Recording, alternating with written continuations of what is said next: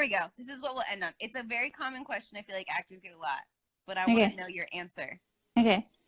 If you could act, what would you do instead?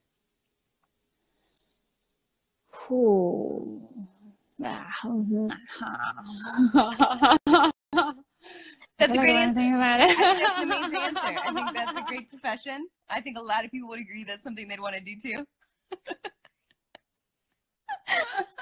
Okay, direct. I love that. Yes. Which you will do on top of acting. Exactly. I love that. And you too. Now directing. We both directed our own shorts. Yours just premiered recently to standing ovations. Everyone loved it.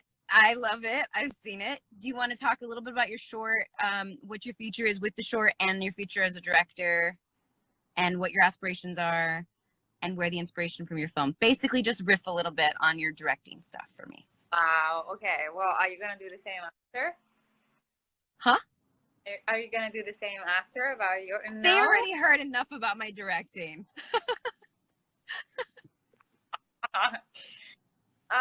Okay. My short. Oh my God! Like, it's a very, very, very personal story. It was shot entirely in Sicily. It was shot also partially on film, so it was like a project. As a first short, I was like, I'm gonna go all out, and I am very proud of it. I feel like aspiration. I would love. It was so fun to direct, and I feel like we not even. I love working with my actors, and it was so fulfilling, and it was like an exercise I did for muscle.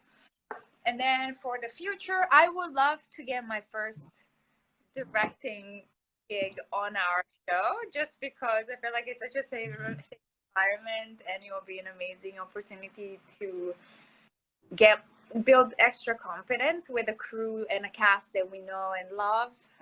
Even though working with a cast that you know so well could be challenging, because people could not take you really seriously because you're their castmate.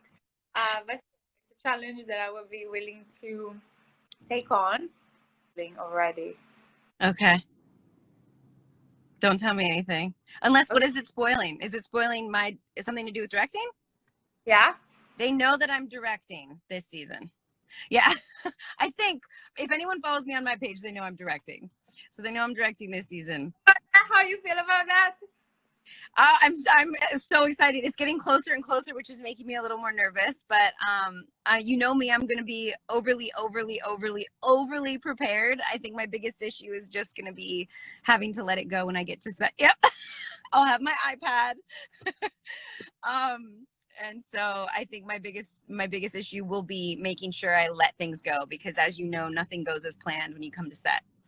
You know, actors want to play things differently, lines get changed. And so that's going to be my biggest hurdle, is like being open to the fact that it's not going to be exactly how I planned it in my head. But I'm excited for you to direct on Station 19. I'm putting it out there. I know it's going to happen. I can't wait for the world to see your short. I think it's beautiful, and you did an absolute excellent job with it. Thank you. Of course, I feel like we worked so hard on it, and yeah, but we should be very.